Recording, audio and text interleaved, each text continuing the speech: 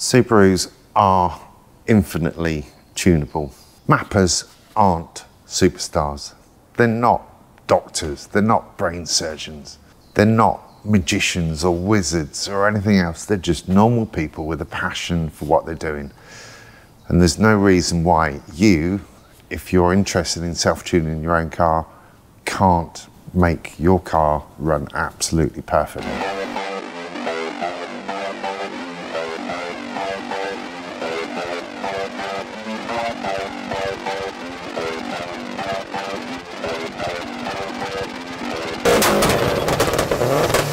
So you're probably interested in self-tuning your Subaru, which is why you're watching, hopefully. What I'm going to do in this series is basically take you through all the steps that you need to do in order to do that safely, efficiently, and get the best performance, best reliability from your car. I'm going to go through the tools that you need to do the job. I'm going to go through the basic steps, the starting point, how to read your ROM, how to make changes to your ROM, how to write that change back onto your ECU in your car. I'm going to go through how to look at data logs and see what's going on, how to interpret the data logs, and how to apply those interpretations to the ROM file so that you can actually improve the performance or the reliability or the smoothness or the economy, maybe. It is a Subaru after all. So that's what I'm going to do. You don't need a dyno.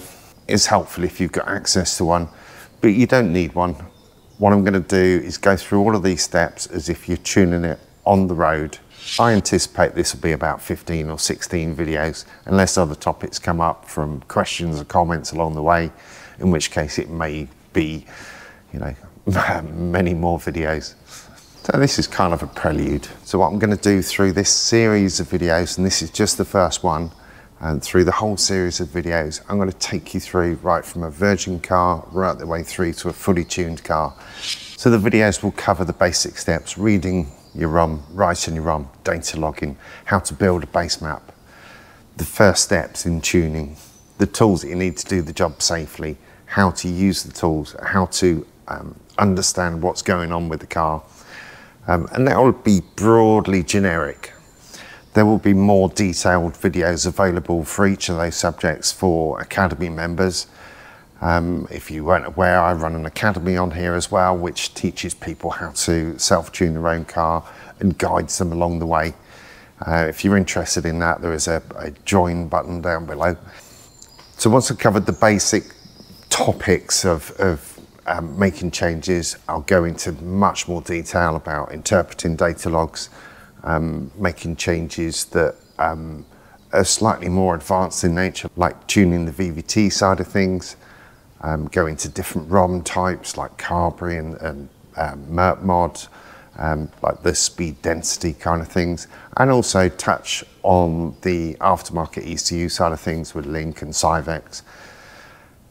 So hopefully through the series there'll be enough there to take you from a virgin car or a car that's been mapped maybe badly by someone else, and actually improve it and make it yours as far as the tune is concerned. Plus we can add in some toys like pops and bangs and anti-lag and launch control, those sort of things that make it a little bit more fun along the way. But the whole idea is to get to a good tune that's reliable, that's safe, that's smooth, that's predictable, that's good for you, good for the car. Some tuners will advise you against this, and I'd probably be with them in a lot of that, because unless you do it with the right tools, it could be unsafe for the car, you could blow it up. So the process that I'm going to take you through will help you get to the end of the process with a safe tune, a good tune, and you'll learn along the way. Subarus are infinitely tunable. So I'm going to start by going through the basics here and go through step by step and give you all the information that a pro tuner would have, but you have the extra advantage that a pro tuner doesn't have, and that is you've got the car with you at all times. You can tune it and tweak it and adjust it and make it absolutely perfect in all weather conditions, in all environments, because you've got the advantage of time. Time is a precious commodity, particularly if you're paying a pro tuner, they won't spend days and days and days tuning the car because it's just not economically viable for you to actually pay for that. So why would you want to tune your own car? It may be that you're in a place in the world that hasn't got a local tuner available. There are many of those, and I get contacted by those all the time. You know, can I help them map their car? So the idea with this is for me to help people that haven't got access to a tuner locally, so that it actually makes the car safer, more reliable, and more fun. It might be that you've had experience with local tuners and they're just not up to the job, or the car isn't performing how you want it to be, so you want to do it yourself. Great, that's fine. Or it might be that, you know, you're wanting to learn so that you can actually apply this process for the future, maybe for customer cars, in which case, yeah, take it step by step. Don't miss out steps. Don't jump to the fun bits at the end, because it's the important part is going through the whole process to actually go right the way through, understanding what happens all the way along the line to get to the end fun part. It requires a little bit of patience.